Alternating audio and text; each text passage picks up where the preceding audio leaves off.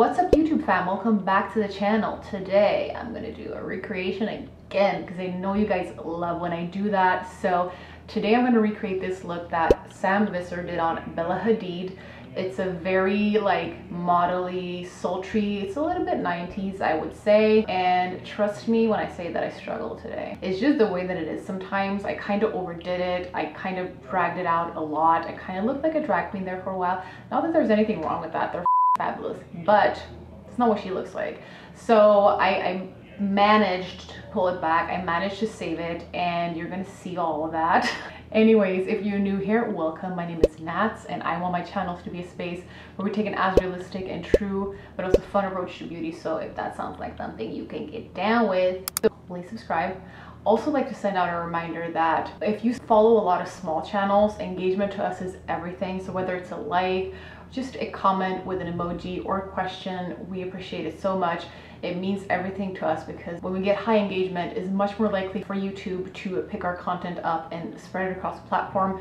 So if you like this video, please engage with it. That's all I wanted to say. Okay, let's get into the video. Let's prime our lids. I'm gonna use the NYX Proof It Waterproof eyeshadow primer. By the way, how they managed to do that hair on these models, you know, with the top bun but with the two strands hanging at the front, how they managed to do that and it still look good is beyond me. Like, if I try to do that shit, I would look like a stray cat that had just survived like a storm or tornado or something, I don't even know. So I know that her eyeshadow looks kind of coldish, but I can still see that like there's a little bit of a warm tone peeking through and kind of warming it all up. For me, I need to do things like that because it's probably because I'm not a makeup artist, but when I try to only use cool tone colors,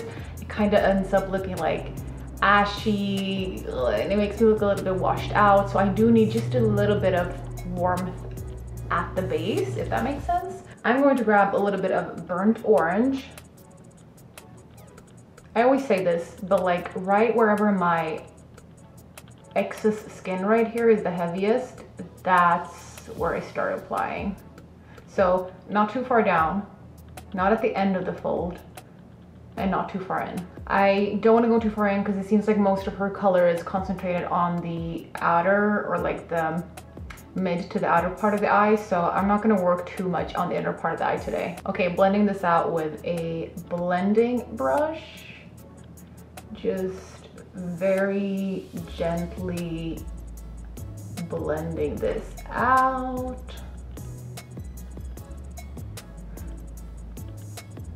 So I waited about an hour for the sun to come back, and now I'm like, it's not happening, so we're just gonna have to work with this light.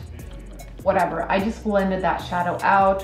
What I'm gonna do now is I'm gonna grab a dome brush like this, and I'm gonna go into this small Isadora palette and grab this darker taupey color. Any dark taupey color you can grab, whatever. I'm gonna work with multiple palettes today because I kind of need it. I don't have one palette for this look. So I'm gonna go into that color and then I'm gonna place it kind of where I placed this color, but I'm going to keep it in a little bit of a smaller area. So I'm going to start where I started last time, right there. And we're going to drag it out later. For now, let's just do that. And then once again, just blending this in. So the difficult part is, well, the difficult part is that Bella Hadid's eye looks like this and ours doesn't. So we're gonna have to work with whatever we got. And I'm not saying it's bad that she's got done whatever she's got done for her face. I just want you to manage your own expectations. Unless you're born looking like she does, where like her eyebrow is almost in her hairline and she has so much lid space, she could do like 5 eyeshadow looks on her eye at the same time and they'll all be able to fit. Most of us don't. I still actually have quite a lot of lid space, but my eye is not as tightened as hers, or it's not as upwards tilted as hers. Mine are almost a little bit downwards tilted, so either way, I just have no features that look like her at all. So I don't expect this eyeshadow look coming out looking exactly the way hers do either. Keep the eyeshadow further down than you would think, because one of the things with this eye look is that she does have quite a lot of space left right up here. So don't bring it too far up, kind of try to stay down here. Whatever is left on my brush and on my eye, I'm just gonna very lightly start dragging this outwards. I watched an interview with the guy who did this makeup, and he's like, I really like to drag the shadow far out. He's like almost out all the way to the temple. So that's what I'm gonna do. And as I said, still when I look at this look, it looks like most of the eyeshadow is concentrated right here. So I don't want to place any eyeshadow out here.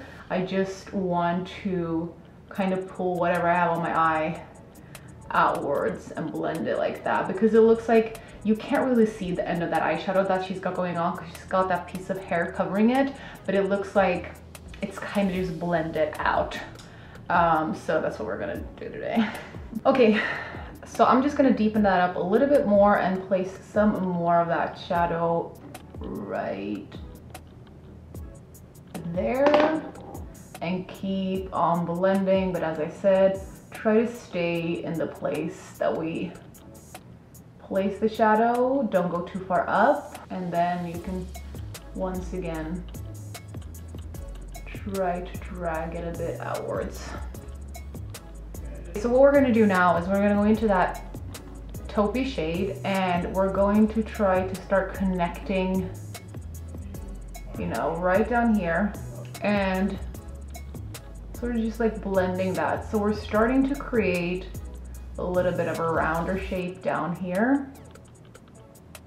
So kind of, I would say the tricky part with this makeup is a little bit that, as I said, we can't see the end of the eyeshadow, but it looks like the shape is somewhere in between like a pointy cat eye and a round. It's kind of like an oval shape in a sense, as you can see that I got going on right here. So that's what I'm trying to kind of create on this side too. This look is all about the blending. Like, she has got a seamless blend going on right out here. So it does take some time, and you will have to spend some time blending, but God knows it's gonna be worth it. Just wait until the result and just trust the process. I'm gonna be happy with eyeshadow for now. We're gonna go in again later, but what I wanna do now is start working with some kohl eyeliner. I grab a black kohl eyeliner and a angle brush, and I take some of that kohl onto that angle brush, and I start tightlining. Placing that black kind of right in between your lashes, and that's gonna tighten up and thicken up your lash line, and it's gonna frame your eye in the nicest way.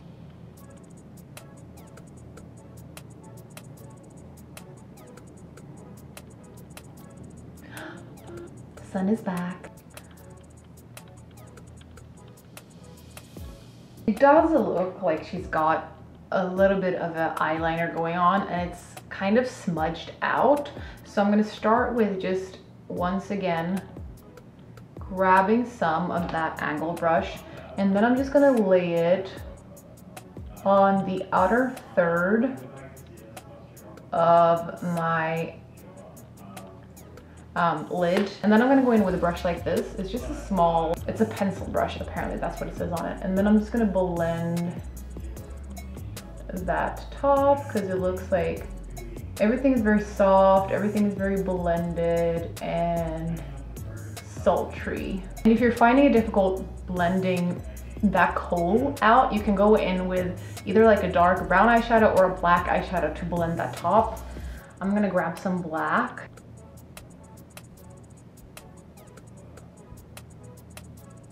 And then I just start kind of pulling it outwards. And don't worry if it doesn't look perfect right at the end right here.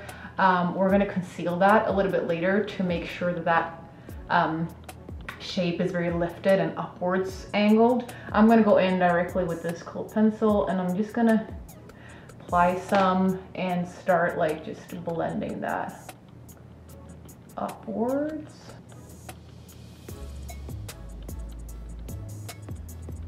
Okay, so now that I have that liner going on, I feel like we got some little patchiness going on right here. So I'm gonna go into that same dark taupe brown color, and I'm just gonna start applying that, and just right there, and just blending everything in together.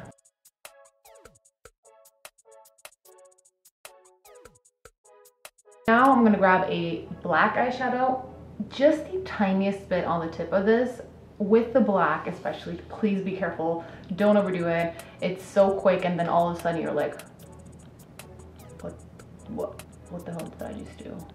I'm taking a little bit of that black, just placing it right out here, just so that we blend in that kohl pencil with that brown shadow, and with a clean blending brush, and just work them all in together.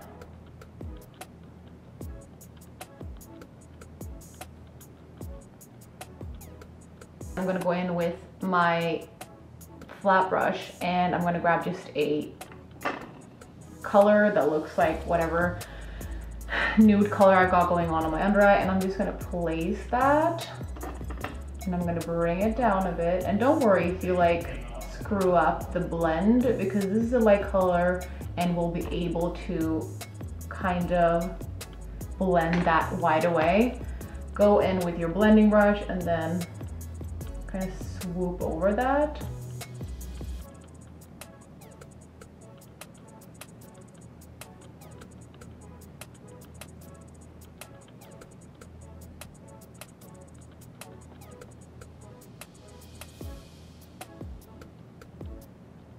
So do you see what I mean with that kind of, it's not a cat eye, it's not sharp, and it's not round. It's a little bit of a kind of oval shape going on.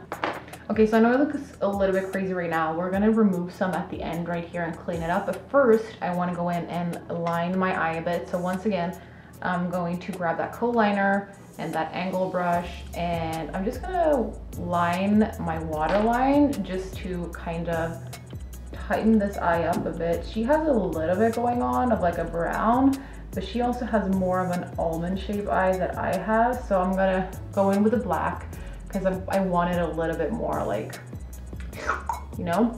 And then I'm also gonna do my inner corner.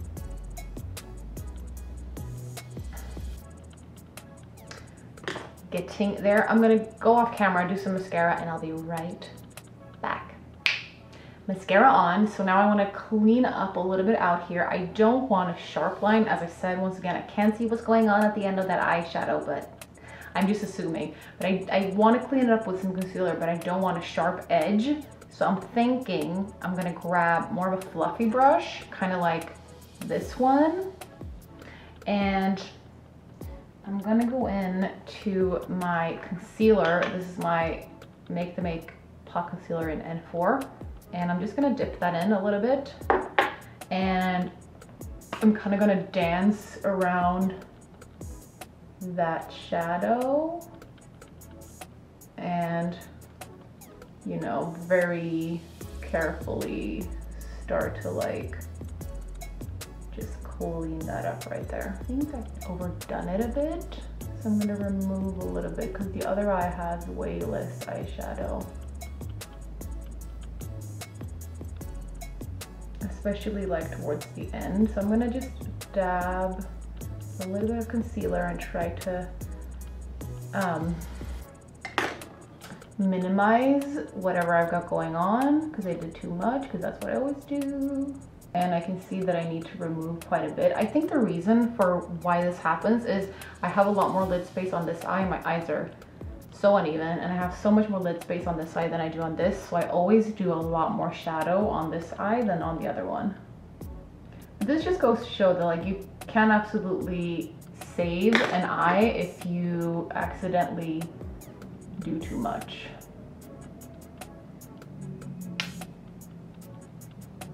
Just blending with a clean blending brush. Trying to keep that oval shape. Yeah, this is it. So when I look at her skin, it's got a very satin finish. She doesn't look like she has a lot of highlight going on. She doesn't look like she has a lot of bronzer going on. It's just all this one nice, I don't know, it just looks so satiny, happy, healthy kind of skin. So no glow really, but I am dry. And if I'm gonna use a satin to matte type of foundation, I wanna prime with oil because that's gonna give me that glow from within type of look, and that's what we want because she does look like she's glowing from within. I'm going to use my squalane oil from Timeless Skin, and I'm just going to drop a few drops of this and just kind of pat it into my skin. So for my foundation, I'm going to use the Milani Concealer Perfect 2-in-1, and instead of my regular beauty blender, I'm going to apply this today with a brush. Can you believe it? I don't know if I can. This is a brush from Make the Make. I think it's their like cream blush brush, but this is the type of brushes that I like to use when I apply liquid foundation because I feel like I can just work it into the skin nicely. So I'm just gonna go in and start. I always start with my cheeks because that's where I need the most coverage personally, because that's where my skin is, or like my skin tone is the most uneven.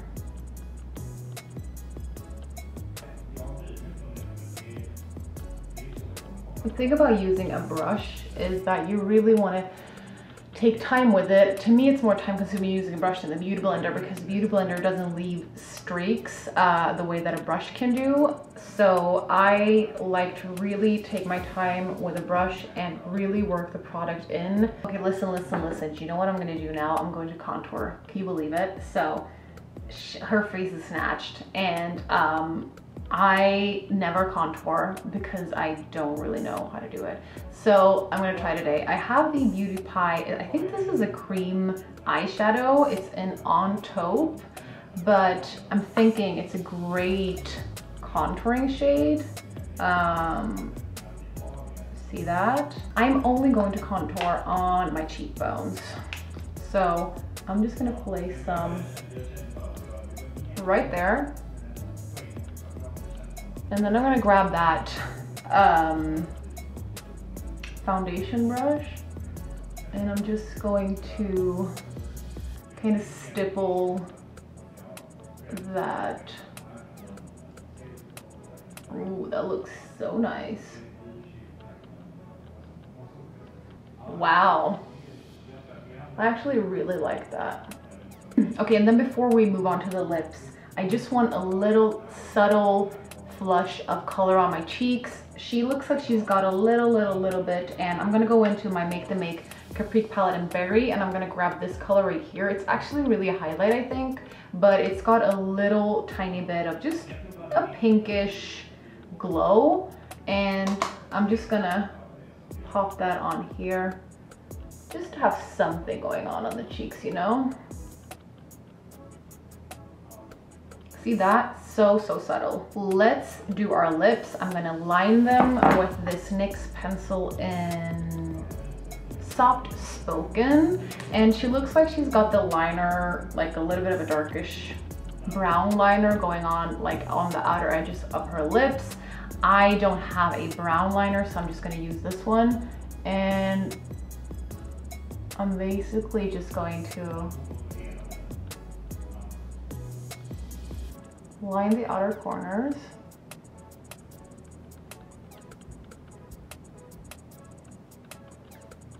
Like so. There we go. And then I'm gonna go in with the, where did I put it? The Glossier Play Vanillic Lip or Vinylic Lip in Genius. It's just this pinkish color. She's just got a little bit of like nudish pink going on. I don't want too much. Actually, I find that too pink, so I'm gonna go in with the Makeup Revolution gloss in, I think this is Val, and that's just gonna brown it up a bit. And that's the look. Okay, you guys, this is the finished look. I hope you enjoy this tutorial. I know you guys like when I do like celebrity recreation or like, you know, more famous makeup artist recreation looks. So I hope you like this one too. If you did, please give this video a thumbs up, and I will see you in the next one.